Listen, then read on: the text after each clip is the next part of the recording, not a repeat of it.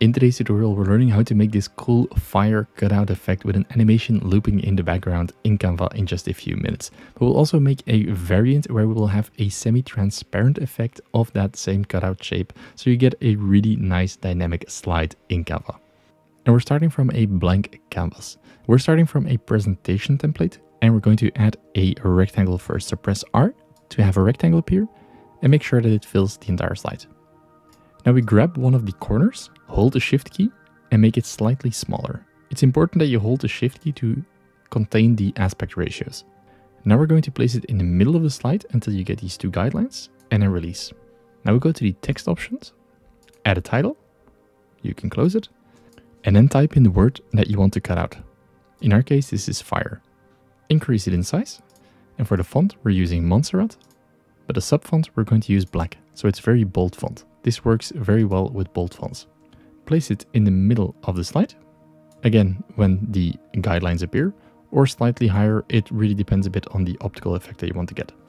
I'm going to make it quite large, and now we can change the colors. So we're going to change the font color to white, and then this rectangle we can give it the end color that we want. In our case, it's going to be black.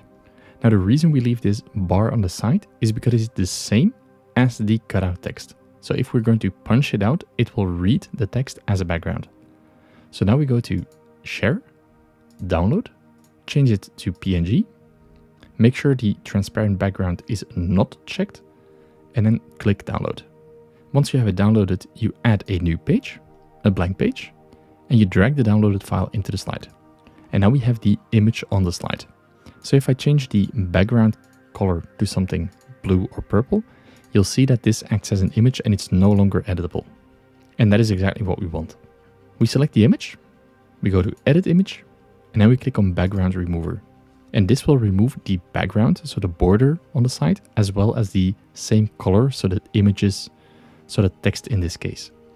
And this will give a cutout of our text from the rectangle. And that is the effect that we want to create. Now we can go to the Elements tab, and here type in fire. Go to videos, and then you can choose whichever video you like of the fire. There's quite a few nice ones. I like this one for the campfire up close, where it fills the entire screen. Position, send to back.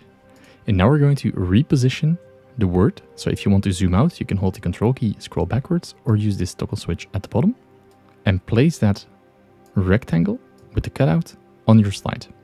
And we're just going to increase it in size so it nicely covers everything on the slide. Position it in the middle, and then release. And then you can already preview it on full screen. And this is already a pretty cool effect, but we can do more. Let's go back.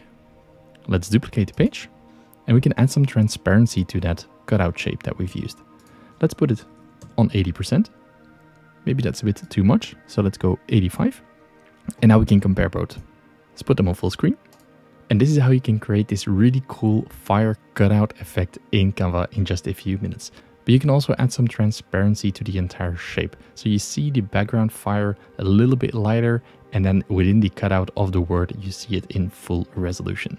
If you want to learn more about Canva, make sure to drop a follow and watch the video on the screen right now.